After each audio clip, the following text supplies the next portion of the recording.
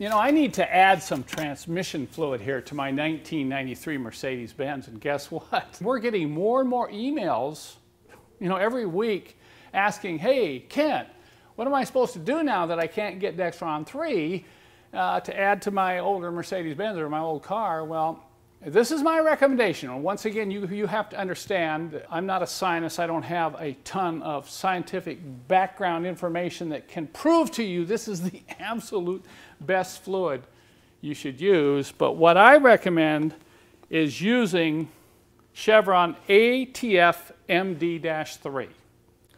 Now, if you look closely at the bottle, it says right on the back here, it says, recommended for automatic transmissions for which former Dexron 3 fluids are specified.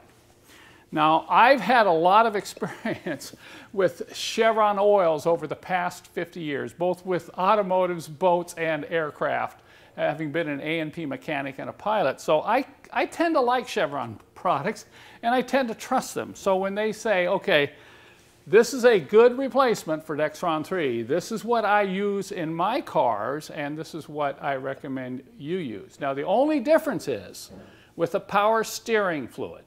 You know, the old Mercedes recommended using Dexron 3 in the power steering box. I don't recommend this. I recommend something a little better. I'm going to put a link in the show more part of this description, taking you to another video that will explain what fluid I recommend for the power steering units and why I recommend them, okay?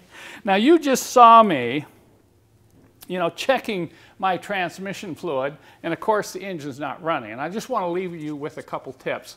You know, when you're checking the level of transmission fluid in your automatic, you have to have the engine running, the transmission in park, but you need to have driven the car at least 15 to 20 minutes so that the oil or the fluid in the transmission is up to full operating temperature. Then you can go ahead and pull the dipstick, wipe it, and read the level. Now, the other thing I want to recommend, this is real important, is be real careful the type of towel that you wipe the dipstick with. Do not use white paper towels or shop towels that have a lot of lint in them.